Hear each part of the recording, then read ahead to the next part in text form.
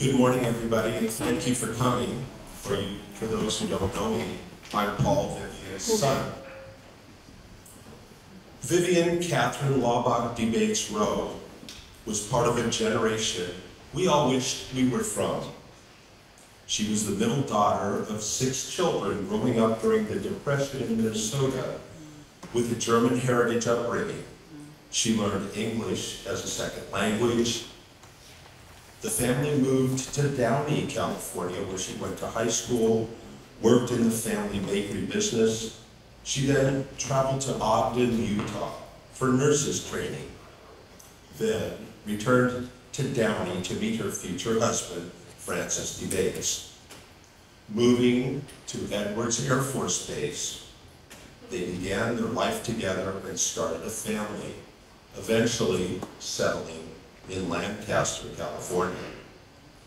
They welcomed 6 children into the world: Paul, Mary, Mark, Claire, Regina, and Sharon. She was a full-time homemaker and mom.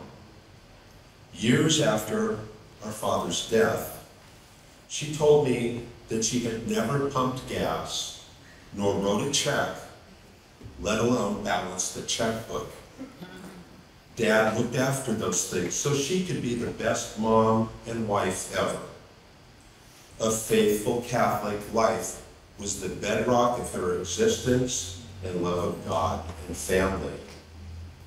When we were in grade school, Mom prepared nutritious and delicious bagged lunches for our school days, often a peanut butter sandwich with honey, or whole wheat bread, wrapped in wax paper with an apple or a banana. It was difficult to trade anything in my lunch bag to a friend for their student daughter hostess Twinkie. Mom was a never-ending fountain of love to all of us children and encouraged and supported whatever we chose to do. Now, don't get me wrong, I do remember her having a little branch from our plum tree that would warmly remind us to behave when we got out of line.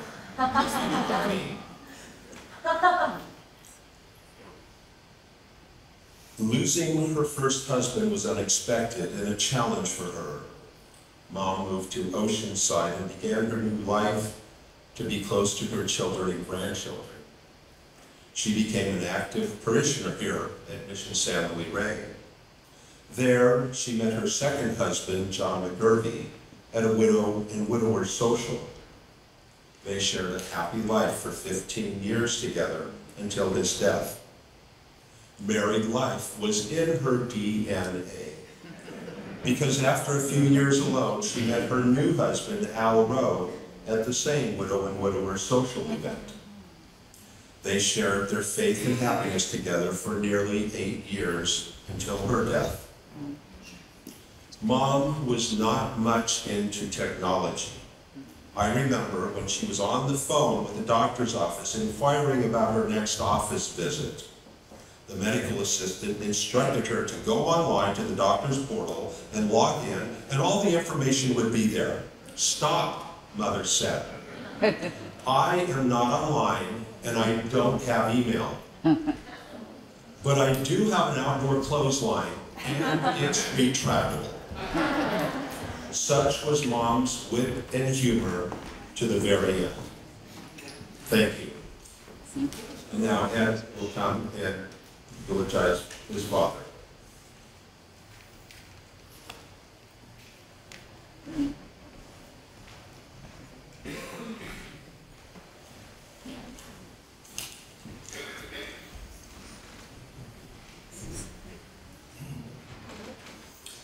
On behalf of my mother, Patricia Laubach, and all my family, and my Aunt Vivian's family, thank you all for coming here. Vivian and my father, Balvin, are both looking down upon us today in appreciation. Balvin Halloran Laubach was born in 1931 in Spring Hill, Minnesota during the Great Depression.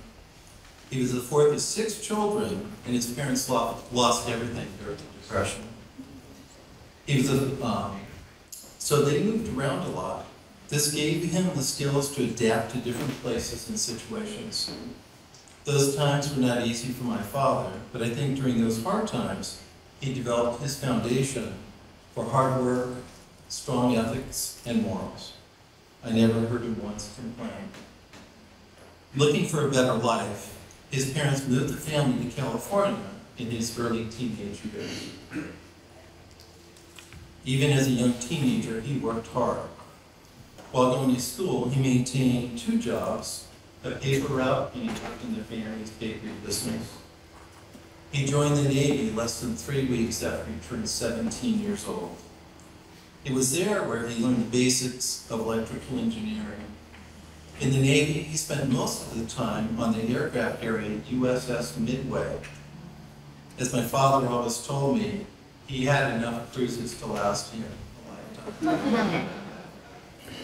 After spending 4 years in the Navy, he moved back to California and completed his education at Loyola University, where he obtained a degree in electrical engineering.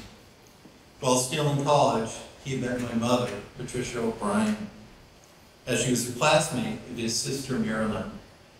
On one of their first dates, they went to get donuts at Dolan Donuts. Donuts became an ongoing thing for their anniversary. So look for special donut holes at the reception. Who knew that a donut date would turn out to be a 66-year-long love affair? In 1957, they had their first child, my sister Casey. After that, I think they wanted one more girl. But as some of you know, that didn't happen. They had 8 straight boys. So growing up in a family of 11 could be quite fun. Never a dull moment. As you can imagine, it's difficult traveling around in one car. So what did my dad do? He bought a 1958 Chevy bus, an old school bus, a yellow bus. So he painted it. It was like silver and bluish green. And being the engineer he was, he took out all the seats. He put in 5 bunk beds. There was a long seat couch that moved into a double bed. There was a table. He dropped down into a playpen. And that wasn't enough. There was a kitchen, there was a bathroom, and there wasn't enough room, so he cut a small hole in the roof, and he built a platform with railings around, and we got to sleep out there and watch the stars, and even go to drive-in movies. It was really, really cool. For work, my father worked as an electrical engineer at Hughes Aircraft Company. After 10 years or so, he became the founder and owner of Laubach Electric, where he served as an electrical contractor for over 30 years. He lived a faithful Catholic life, and family was the foundation of everything he did. He had 15 grandchildren and 3 great-grandchildren. As a grandpa, he was actively attended many of their sports. Baseball was his favorite, and he was an avid Angels fan. He will be remembered for his sense of humor, his fix-it skills, his creative style, his love for baseball, and his fantastic head of hair. Something I obviously did not inherit. He was a helper at homework, as he could fill a large chalkboard in our family room with a single math problem. It was all already solved in his head. We wanted to make sure we knew how to get to that result. He was very artistic with a keen eye of design. He was always building projects, either for the house or Laubach Electric Company. Later in life, he developed vascular dementia. 7 years ago, he was honored as a recipient for Patient of the Year at the Alzheimer's Society of Orange County. There's a heartwarming video on display at the reception. I always looked up to my father and will always admire him as a dedicated husband and family man with a strong Catholic faith. He will be forever in my heart. I love you, Dad.